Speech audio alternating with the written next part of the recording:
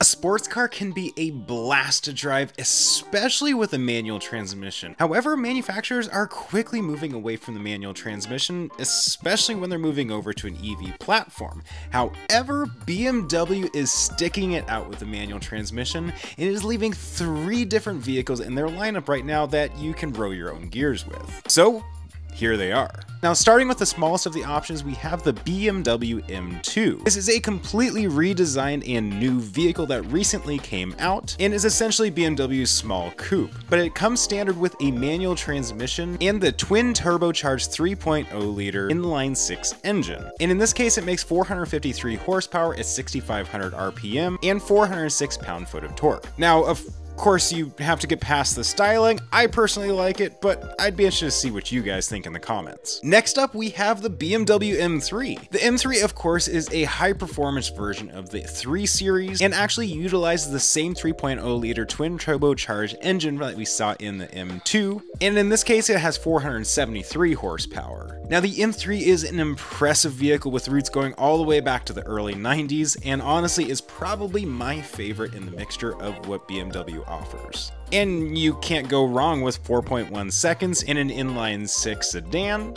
You know, it's pretty cool. Before we move on with the list, I do want to invite you to subscribe if you like enthusiast vehicles, because that is all what this channel is about. So, back to the video. Now, the third and final vehicle that has a manual transmission in BMW's lineup, of course, is the BMW M4, which is a large coupe from the brand. It utilizes the same engine that we saw in the other cars, which is, of course, that inline-6, and makes the same 473 horsepower we saw in the M3, and can hit 60 miles per hour in that same 4.1 seconds. Now, before we finish up, I do want to talk about why you're not seeing any SUVs in this list, and that's really because BMW is moving over to an EV platform. In the past, you did see some of their SUVs like the BMW X5 that did have a manual transmission because they were sporty SUVs of their time, but unfortunately BMW has moved away from it, so we're only seeing these coupes and sedans with manual transmissions. And so there you have it. Those are the 3 vehicles that BMW makes right now that you can buy a manual transmission in. And enjoy them while you have them, because they may not be around forever. And before you head out from this video, make sure to like the video as it helps me out a ton and shows the video out in the algorithm more.